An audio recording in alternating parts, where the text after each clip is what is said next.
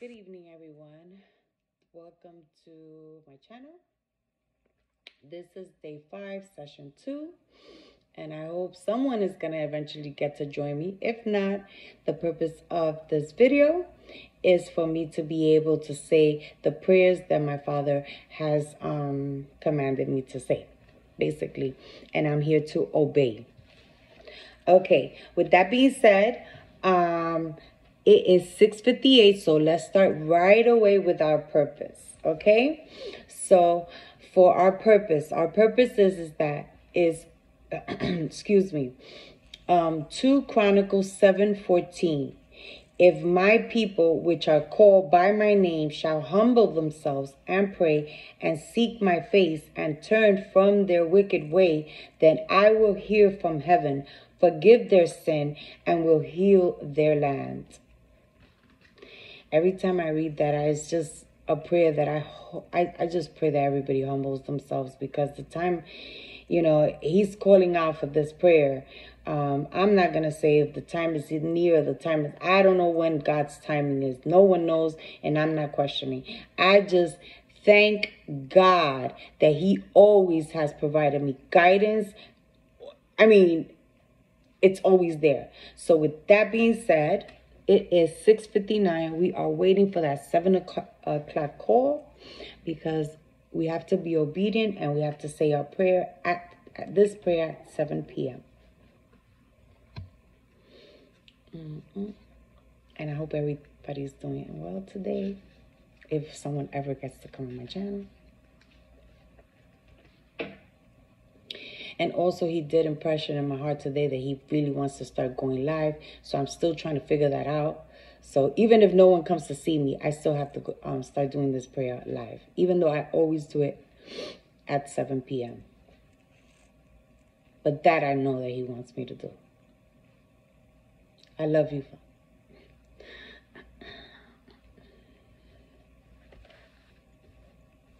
Such a powerful prayer.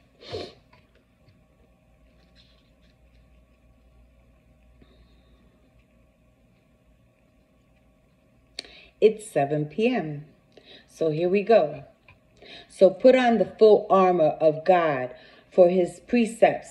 For preparation are likely the splendid armor of heavily armed soldiers, so that we may be able to successfully stand up against all the schemes and strategies and the deceits of the devil. For our struggle is not against flesh and blood, contending only with physical opponents, but against the rulers, against powers, against the spiritual forces of wickedness in the heavenly places. Therefore, put on the complete armor of God, so that you will be able to successfully resist and stand firm in your place, fully prepared, immovable, victorious. Stand firm and hold your ground, having tightened the wide band of truth around your waist, and having put on the breastplate of righteousness, an upright heart, personal integrity, and morals.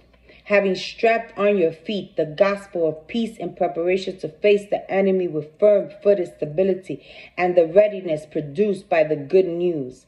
Above all, lift up the protective shield of faith with which you can extinguish all the flaming arrows of the evil one. Take the helmet of salvation and the sword of the Spirit, which is the word of God.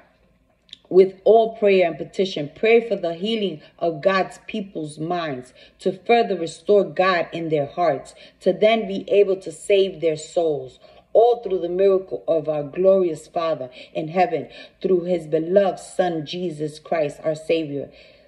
And this is where we intercede. And I'm going to pray again for Canada. It does look ugly, Canada, but we're going to keep. I hope everybody could join so we could pray and make this prayer stronger, please. But if anything, I know everybody up in Canada is praying. Those are God-fearing people, and God has his hand over you. Let's just be patient, and let's just have that knowledge that God will always take care of his children, always take care of his children. So please stay strong. And we also pray for Australia. We pray for Paris. We pray for Bogota. We pray for Venezuela. We pray for Cuba. We pray for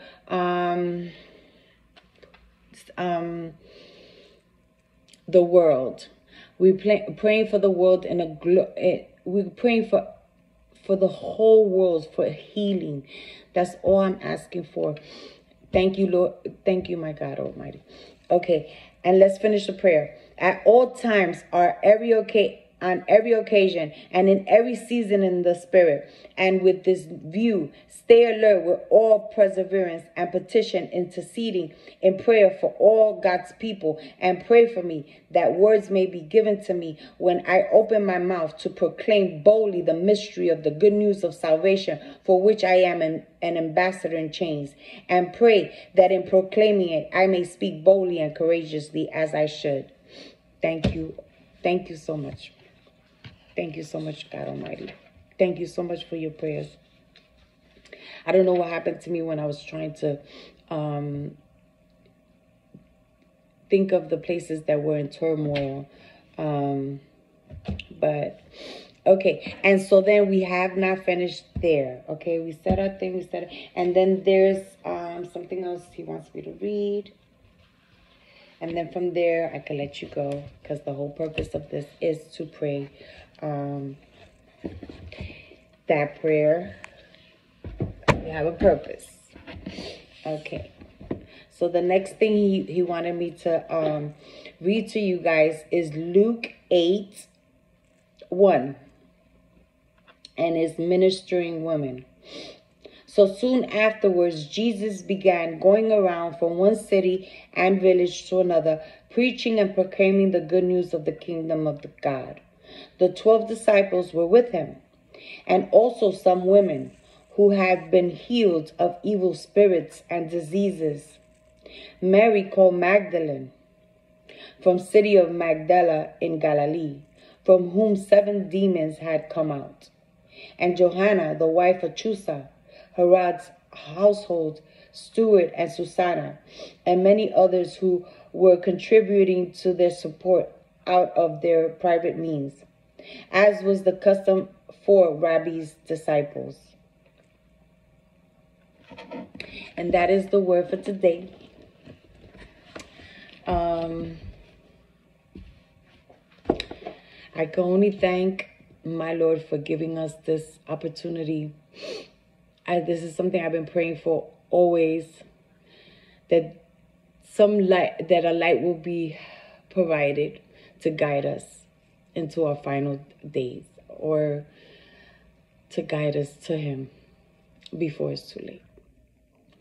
And may God bless everyone.